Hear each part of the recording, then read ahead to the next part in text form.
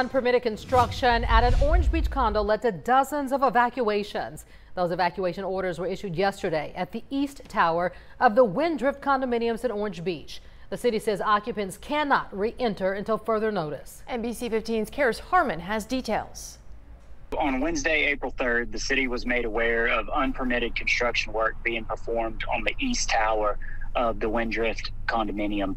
City staff began an investigation and determined that the scope of work being performed and its impact on the structural integrity of the building was under question. The city of Orange Beach issued a notice of evacuation to occupants in the East Tower at the Windrift condominiums on Perdido Beach Blvd.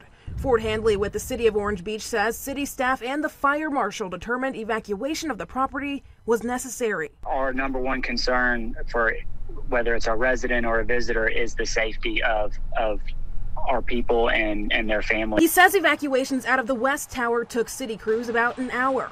42 units were evacuated. The second they got the evacuation notice, they were given a sheet that had numbers, and we made sure that everybody had a place to sleep last night. That was the most important thing. Handley remains tight-lipped about what work was going on without a permit, how long that work was going on, and who was doing it, because he says the investigation is ongoing.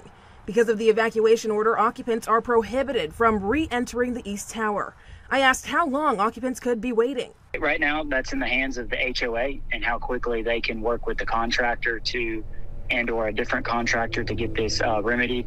But our goal as a city is as quickly as possible that the building is deemed safe is to get everybody back in there, and we hope it's sooner than later. I reached out to Waves Association Management, the condo's management company. I was transferred to an on-site association agent who did not answer any of my questions. She went on to say the company would not be commenting.